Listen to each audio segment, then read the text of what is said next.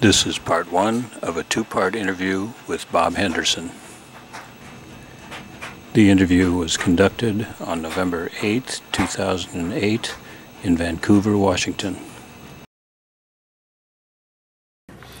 My parents were not interested in the outdoors or in the work that broadly we would call experiential education now. And I was sent to a children's summer camp and thrived in that setting and worked as a young camp counselor and then travel guide. And the piece that really struck me in guiding these long trips was that I became aware that while everybody's expectation was recreational, a sense of well-being, I was seeing education and therapy. Well, it was so easy for me to jump in and go, I go first. I was a camp kid, you know. I mean, and I thrived in the setting. I didn't thrive in schooling. I failed a grade, you know, stuff like that. I was a real non-school kid. And maybe that's why I thrived extra hard in camps, you know, and just said, oh, well, I'm somehow staying with this. And it could have been to go into camp directing and administration, or it could have been, and while it sounds, but you teach at the university, what's that got to do with camps? Well, I was studying, I was studying Canadian history, anthropology, literature, geography, those kinds of things with the intention.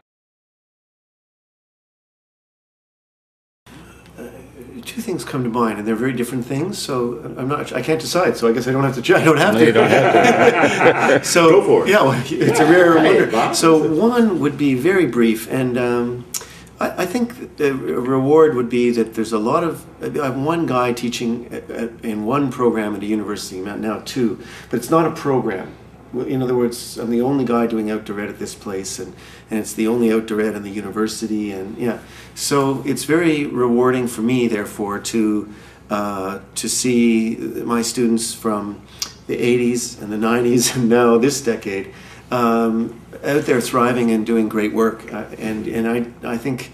I feel that my legacy, you know, so to speak, but you know that I'm pretty aware that the feeling that I have around that is that I've got some amazing former students who are doing some great things in school boards, and I'm really trying to keep track of them. They keep track of me, and it's just a great feel-good experience. So that's my reward. Professionally, I have one reward that is came to mind, so it must be a reward. All right. And what, you know, once there was an attempt to kill all the outdoor ed in my program. Not kill me, but kill everything that was outdoors. All right. Which would have killed me. And basically, they wanted me to be an indoor educator because I could teach 300 students in a classroom and not take 40 students on a 9-day canoe trip in September and and a 6-day winter trip for 15.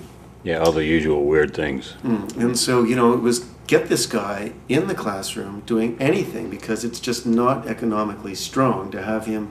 And I went into this curriculum meeting thinking, well, I'll just explain to them why this is important for me to do these outdoor ed trips, and they'll surely understand, and I'll be successful in my. And I was sort of going slower and lower and lower in my chair, realizing, oh, I'm going to lose. There's just no way. It really isn't about me having an opinion in this, and I can't win the economic argument, and I can't win the efficiency argument, really one and the same. So I was floundering, and I was losing, and I was about to, you know, realize I'm going down here, you know. Yeah. And then I had this moment where I went, wait a minute, I haven't been honest. I'm honest with my students. Why wouldn't I be honest with these other folks? So I said, listen, give me another week. Let me get my research together. Let me come back. Let me bring in some students. Let me gather up the student work with the journal work, and let me go through my evaluations and put it in an organized structure. And let me also talk about spiritual reasons and how it would kill me to the core as a spiritual being. And let me draw on the spiritual qualities that I think are present, and the holistic education qualities that are completely different from the courses you guys are teaching. Nothing wrong with what you're doing, but I'm teaching a different set of skill sets here. Yeah. And let's get together and do that. And at the end of that, if you want to get rid of this outdoor ed stuff, you know, I guess we have to talk on another, you know, again. And no one ever called me for that meeting. No one has ever challenged me since. Is that right? No one even talks to me now. No, I'm exaggerating, but only a little bit. Yeah. No, and you know, my take on that is, I don't think they just wanted to get involved. They didn't want to hear it. They didn't want to talk to me about that. So they just decided to leave you alone. I was the great. Oh my gosh, the guy. He's out there. He's unusual. We don't want to go to those places. We don't want to listen to him defend himself. We want to make him do. Well, not only that, then I don't have to defend myself either. The burden of proof was always on me, and I was going to shift it on them. Yeah. And I think they just said, you know, he's not worth the trouble. When it comes right down to it, let him do it. Yeah. Wow. And I've not been bothered by it, and good on them. I could have made some of this up. They could have gone, gee, you know, we accept it, and you know, they could be completely above board. But I don't know. My take on it is they went, leave the guy alone. It's not worth our trouble. And I take that as a reward because I've been able to pass that on to a lot of people, and I think the lesson in that I try to pass on is be honest. Don't tell them what, you know, don't compromise, if you will, but tell them, go to the actual real reason why you can't, you know. So it's been a big lesson for me, and it's a moment of reward. I look back on it and I'm kind of proud of that experience. And it's not like I came to it by chance, not by some great moment of wisdom, or you know, it just was. Wait a minute, I'm losing this. Anyway, end of story. It's a reward for me. Yeah. Wow, that's powerful.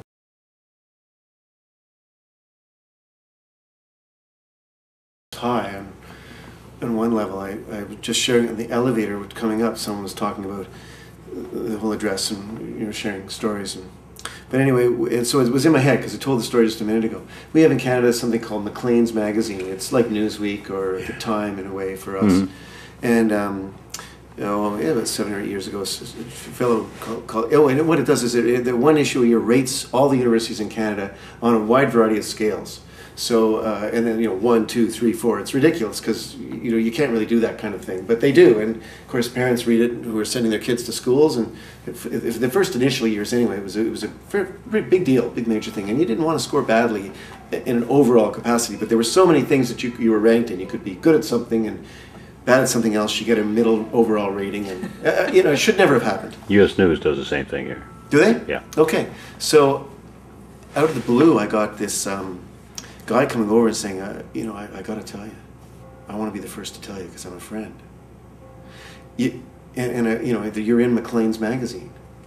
And my first thought was, I do great work. It's going to be something great. I'm thrilled, And it was, Bob's 4D03 outdoor education course, biggest bird course on campus. Oh. Now, I can live with it. But no one ever talked to me. No, where did it come from? It was outdoor ed, students do well, and we go on a 9-day canoe trip.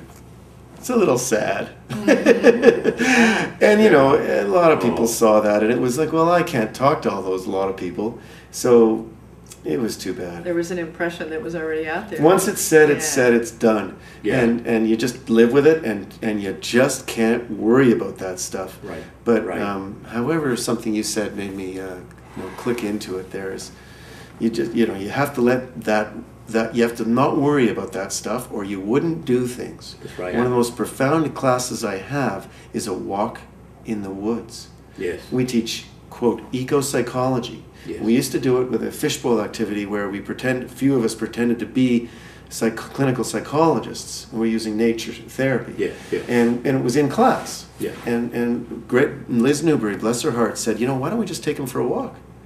And my answer honestly was, because Liz, if we take them for a walk, that's too hokey. It'll get around that we're just going for a walk, because she just wanted to go for a walk with 50 people.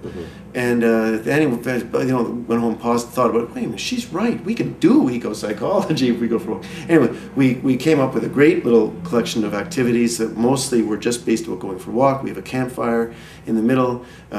We tell stories about connections to animals. People share stories. People feel really good about it. We do little mini solos. It's all in 2 hours. Yeah. If they have to go back to class, we say, Right. "Oh, you better get back to class." Yes. But if you don't have to get back to class, stay in the woods. Yeah. Yeah. And I had an email from a student that night that said, you would never know, Bob, but I have anxiety sleeping.